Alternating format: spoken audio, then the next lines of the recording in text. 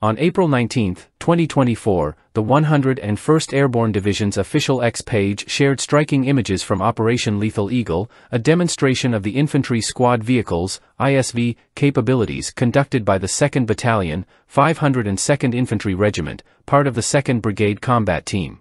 Held at Fort Campbell, Kentucky, this operation highlighted the power and versatility of the ISV, a key component in modernizing the U.S. Army's Infantry Brigade Combat Teams, IBCTs. During Operation Lethal Eagle, the command team executed battlefield circulation and vehicle drop-off operations, underscoring the ISV's critical role in enhancing the mobility and survivability of the mobile Brigade Combat Team. Developed by GM Defense and based on the 2020 Chevrolet Colorado ZR2 midsize truck, the ISV represents a significant leap forward in military vehicle design. Weighing just 5,000 pounds, 2,270 kilograms, the ISV's lightweight, all-terrain design allows for rapid ground mobility. It can be sling-loaded by a UH-60 Blackhawk helicopter or transported internally by a CH-47 Chinook, facilitating quick and efficient deployment in various operational scenarios.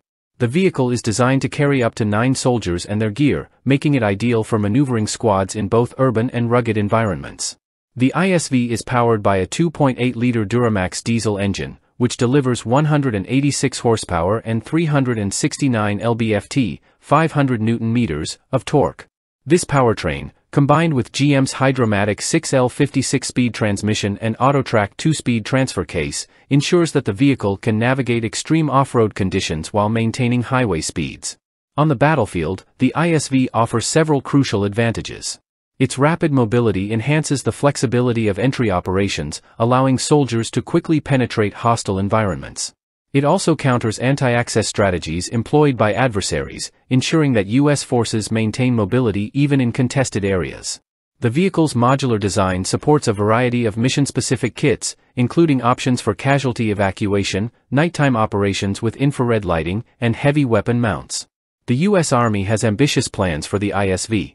After awarding a contract in June 2020, the Army aims to deploy 649 vehicles across 11 IBCTs by 2025. As of April 2023, 300 vehicles had already been delivered, with 5 brigades equipped and ready for deployment. The ISV, officially designated as M1301, is available in standard and all-electric variants, and future updates include an armed version equipped with a .50 caliber machine gun. The development of the ISV is a testament to the U.S. Army's commitment to maintaining a technological edge on the battlefield.